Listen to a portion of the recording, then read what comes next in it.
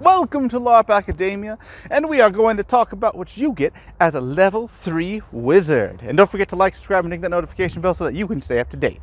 Now, continuing our tirade of how to be the best class and the best person on the battlefield, oh shower me, is with your next spell, Dispel Magic. Now, Dispel Magic is amazing. You, my friend, have the best Dispel Magic in the game if you don't include enchantments like Naturalized Magic, but yours is sustainable. And if the game actually goes as long as it should be and they don't get refreshed at 15 minutes or it goes past 30 minutes and then a refresh happens past 30 minutes, your Dispel Magic is the best in the game. Now, why do I say this? Well, all of the classes, when they get Dispel Magic, yeah, they usually get it at once per refresh, whatever. Some can experience it and make it chargeable. Yours is innately charge times 3, which makes it so that you don't counter some people like you should. For example, others would say that, oh, well, wizards counter necromancers with Dispel Magic. Check out our 6th level healer video to get that debate out of the way, because you don't.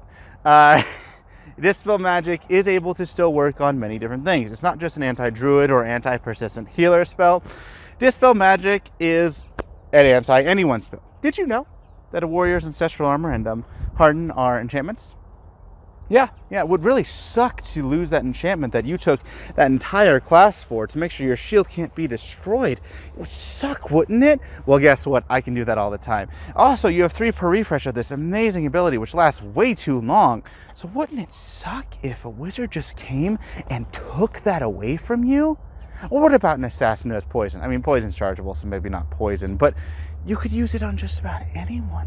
What if anyone has any enchantment? What if a healer decides, oh, I want to go warder and I want to persist people? Oh, you are the counter to that, my friend. Dispel Magic is extremely good. It can change the pace of the game. It can make it so your team has a chance. And I have personally been on the receiving end as a spellcaster who did not have Dispel, a bard, when I had a bunch of wizards who did not have Dispel Magic, and the enemy team had a healer who had Persistent Enlightened Soul. That won them the game, because those wizards didn't have Dispel Magic.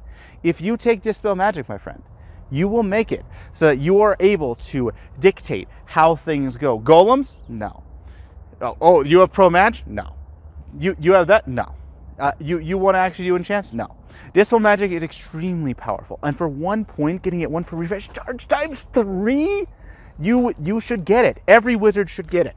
The only time you shouldn't have Dispel Magic is when you talk to your team, see that another wizard, at least one, if there are like 30 people or so, has Dispel Magic. Then you can take an archetype at level 6 that doesn't have Dispel Magic, but you need Dispel Magic on your team. I cannot emphasize this enough. Dispel Magic can change games, and if you have 2 or 3 wizards who have Dispel Magic and actually use it, remember that it's in their toolkit, and they use it, oh my goodness, it completely destroys a major event battle game, because they are able to do so much. And that's why you need to take Dispel Magic and actually use it. I cannot emphasize this enough. It's a useful tool in your kit. You'll have a billion different spells rattling around in your head, and this one isn't strictly control or kill like we typically think, so it's easy to forget. I've even forgotten it at times, and I've pelted warriors with forcibles when I should have just, dispelled their ancestral armor. But it's an amazing spell. You should take Dispel Magic. You really should take Dispel Magic, and you should use it on everyone, because it's charge times 3, and taking away their pretty little enchantment candies makes their life terrible. And isn't that what we're here for? Now, your next option is Drag Below. Drag Below is, it's a very simple concept. The person's stopped. Oh, I'm stopped by Entangle or whatever else. We'll get into 2 other ways this level. They're stopped. Oh, I'm stopped. You die. You kill them when they're stopped. I always envision this as a bunch of undead things coming up and clawing from the ground, dragging them down, and they go down screaming, yeah! That's my personal vision of Drag Below. Now, Drag Below is, it's part of a kill combo, obviously. You need someone to be stopped in order to use it. And this is the appropriate time to talk about kill combos. Kill combos are when you have 2 spells that work together, synergize to kill someone.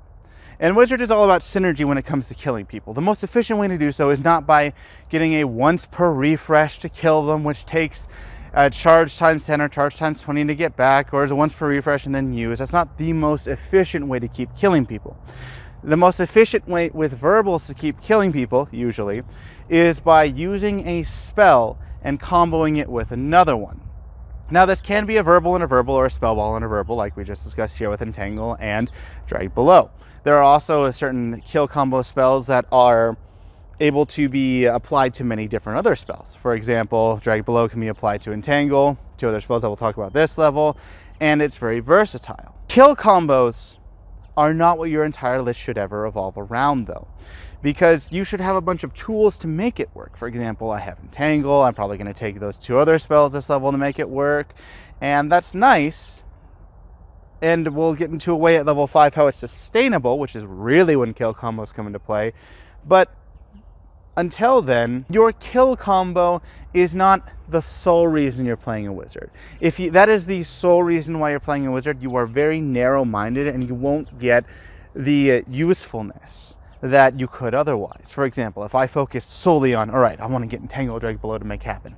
Okay, how do I make Drag Below the best I can? And you go over these other spells that I'll show you this level, and you make it work. You decide that I'm going to get this spell, and this spell, and this spell, and I'm going to take Innate in order to make my kill combo work forever. You're missing out on a bunch of other areas. You will be able to continue this kill combo for a limited amount of time. It's not like spell balls where you can pick things up, or paralyze, which you can get back whenever. And chargeables, charge times 10, become ridiculous, which is what you need to do to make this kill combo work, or just about any kill combo work. So charge times 10, charge times 20 is not very viable. Even charge times 15 is not viable. And you can't focus everything on a kill combo. It is a tool, an asset to your kit. And this is when experience really comes into play, is to make you have a kill combo. But it's not what you are. It's not what defines you. It is a part of your build and your spell list. It is not you. You are more than just a kill combo. And if you have more tools to work with, you can deal with more situations. You can kill more, you can control more. And I hope I'm getting this point across, that you are not your kill combo. That is like going out on the battlefield with a flail. If anyone knows about my opinion on flails, I'll link to a video where we talk about melee weapons and kind of what flails are. Just focusing on a kill combo, no matter how powerful it is basically the flail usage of a wizard. Extension is wonderful. Extension makes it so that Dispel magic, oh, I'm going to run away. No, you don't. That guy's running away from Dispel magic. And you know what? He's really fast, and I've been talking a lot, and I have a dry throat, and I'm really getting tired. Well, Ascension is a spell for you. Well, meta magic for you, my friend. Extension is where you are able to extend a 20-foot verbal to 50 feet, which is so useful for you. Oh my God, as a wizard, you are all about affecting the enemy team, making them suffer, making their life terrible, making their depression levels go up. And Extension helps you accomplish that. Extension can extend shove that healer who's just trying to do their job, who's trying to charge up that resurrect. Who's at the 4th charge? Okay, I'm almost there. And you say, hey, healer, walk back. Oh, by the way, you're going to restart that charge again. And you just make it so that their life's terrible. Or you can get that Dispel magic off. You can get that spell off that you want. Extension is something you should definitely take as a wizard. At least one. At least one. Now, a spell that you should take none of is Greater Mend. Why? Well, think about it this way. Greater Mend can do what Mend does. Okay, I can mend my dagger already. Who cares? And it also restores all points to a location. I don't see any viable armor on me. I mean, I guess I could get an enchant. And if it can't help me, then who's it going to help? My teammate? A warrior? Sorry, I can't refer to them as that. My meat shield? No, they should be able to repair themselves, or get a druid to repair them. I mean, I have better things to spend my points on. Why would I help a meat shield to repair their armor? Come on. Come on, seriously? And it's per refresh? Get out of here. There is no reason why you should ever take Greater Mend. If there is a reason, send it to a druid, because they're probably more interested in it than you are. And they can synergize better with it anyway. You are meant to affect the enemy team and make them sad. Not help repair your team. What is this? Okay, back on track. We're going to get to a spell that actually does make the other team sad, and this is Hold Person. Now, Hold Person, while being part of a kill combo, is a little bit better than Astral Intervention. Why I state this is because Hold Person makes it so that you can affect the other person while they're stopped. Now, Entangle already does that. We talked about how Entangle is nice, and we'll get to Frozen versus Stopped in a little bit with Iceball. But when they're stopped, you can affect them. You can do this to warriors, you can do this to assassins, whatever else. You can do whatever you want. You can stop them. You can then do your planar grounding on the assassin. You can stop them. You can just do whatever you want. Hold person allows you to do what Astral Intervention does and kind of more, which is why it's a little bit better. And in addition to this, while yes, per life like Astral Intervention, it synergizes with Dragged Below a little bit better than Astral Intervention does with its kill combo. Now it's debatable dependent upon your field, but with you and how you can make your spell list, and we'll talk to this at like kind of level 6 too, why it's so good is that Hold Person is about synergy. And as a wizard, you want to have a lot of tools to your kit, but you also want to be synergistic. You want to make it so that they work well together. We've talked about kill combos, but you also want to make it so that you can keep spell after spell and make it so you can do whatever you want to a person. Hold Person really accomplishes that with most classes. So Hold Person is a pretty good option to take. Now, Iceball. If you noticed, I kept my Force Bolts here. I just took off the thing because I don't need it right now. And my control balls are here. Now, Iceball is extremely good. We talked about why it's way better than Suppression Bolt in level 2. Don't ever take that crap purple spell ball. But Iceball, well, we've talked about it a lot. It freezes people. It's a great spell ball. And Frozen, it can be better than Stopped and it can be worse. Why do I say that? Frozen does the exact same job that Suppression Bolt does, but better. It sets you up for a kill combo. Talk about that kill combo at level 4. Iceball also makes it so that, as we talked about in level 2, the enemy has to come up to try to release them, and Iceball, it completely takes a person out of play. That's a really good control. If for 60 seconds you make it so that they can't play, I don't know what's much better than that. So Iceball is a very good spell. It's good to stop healers who are trying to charge or whatever else, and then you can make this conga line of people trying to release other people as they're frozen, and slowly you guys can go about killing them. I mean, Iceball it's a good spell. I would definitely take it. It's 1 point per 2 balls.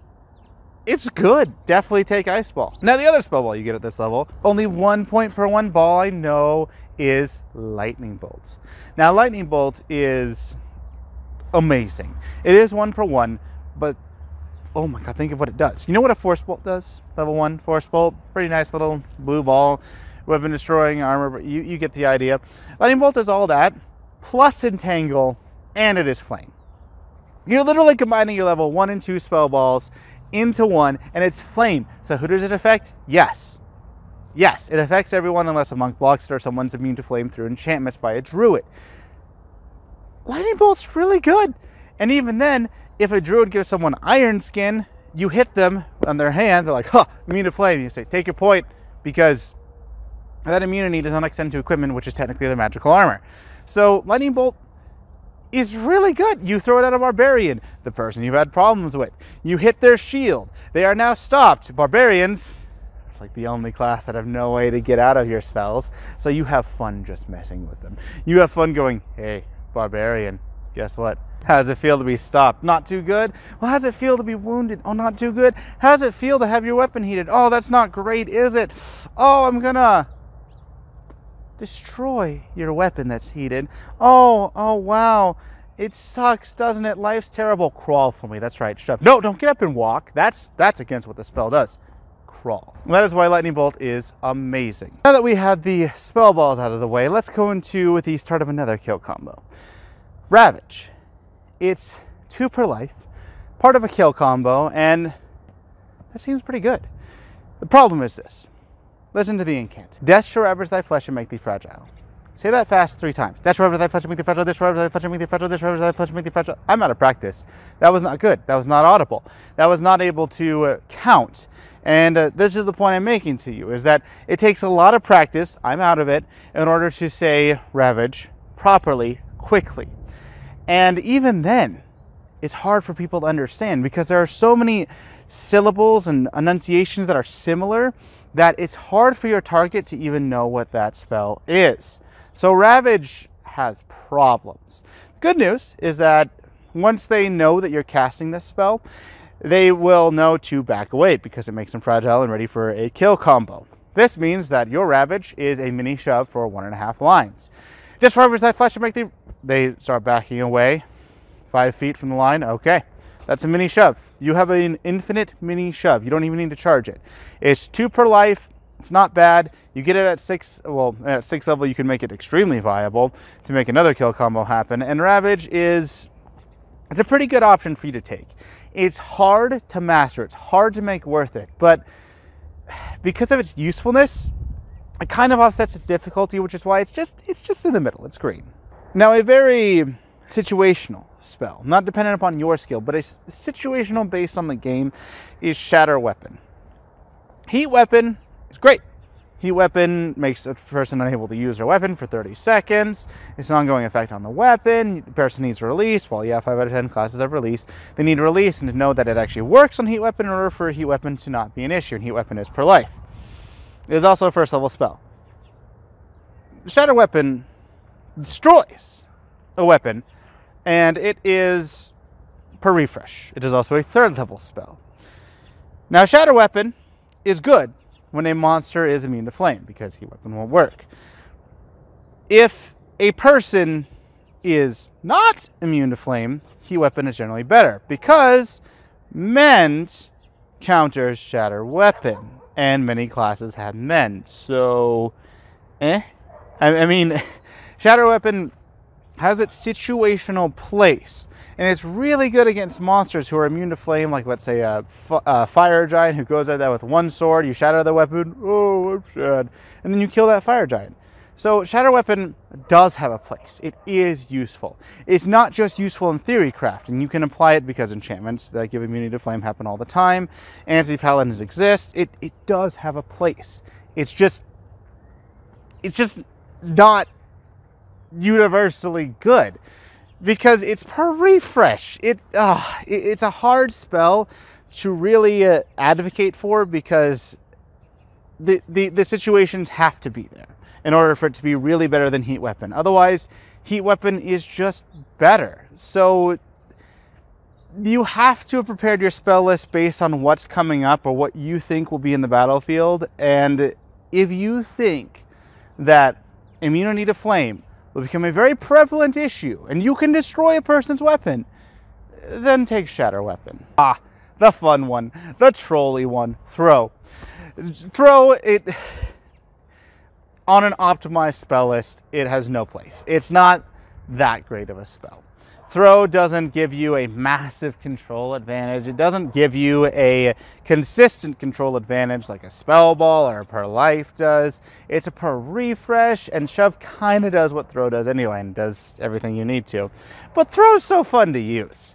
For Throw, you instead of making someone go back 20 feet like you do in Shove, which is charge times 3 and per life, kind of negates the need for Throw, you throw someone back 50 feet. Let's just make it ridiculous. And Throw is it's a fun spell. It's a very fun spell, but it's not a spell that's consistently useful. It's not a spell that'll change the game. It could get someone out of a line, but so could Shove, and so could you killing people, and so could you freezing people. And there are a bunch of different tools that can do what Throw wants to do, but more frequently and a little bit better. And Throw, it's not the most powerful spell in the game, but it is so fun and it can be useful, which is why it is orange. It's just not that useful or that good. So that is our level 3 spells with Wizard. I would love to hear what you think in the comment section below. Is Throw better than you than I give it credit for? Do you take I'm sorry, I couldn't keep a straight face. I was going to say Greater Men, but we all know that that's a chump spell, or at least that's a druid spell. That's not a spell that you should ever take. Greater Men, what is this? But if you want to advocate for why Greater Men's good in the comments below, I would love to prove you wrong. Until next time, this has been Wizzo, and keep LARPing. And don't forget to make people's lives terrible.